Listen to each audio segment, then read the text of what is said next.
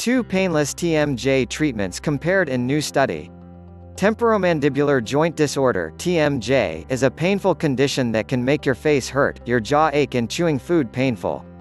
A new study in the journal Drug Invention Today has just compared ultrasound therapy and transcutaneous electrical nerve stimulation to find out which is the most effective for reducing pain in TMJ disorder.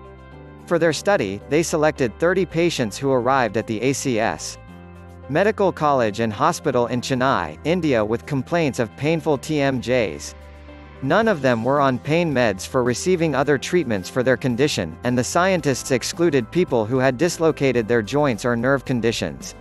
They all filled out a pain questionnaire before treatment started and were split into two groups. The first received 15-minute sessions of transcutaneous electrical nerve stimulation (TENS), and the second received 5-minute sessions of continuous mode ultrasound at 3 MHz.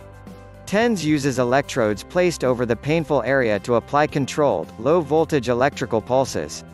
This stimulates the nervous system and reduces pain. Ultrasound sends sound waves, as you might have guessed, through the skin, either continuously or in pulses.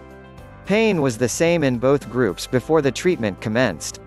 After 4 weeks of these treatments, the researchers repeated the pain questionnaire and found a definite difference between the two groups. Ultrasound 1. That group reported a greater reduction in pain than the TENS group.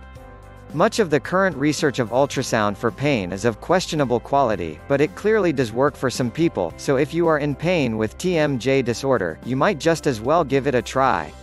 But a much easier way to heal TMJ permanently is a set of exercises that loosen up the jaw. Try them out for yourself here. Click below for more information now.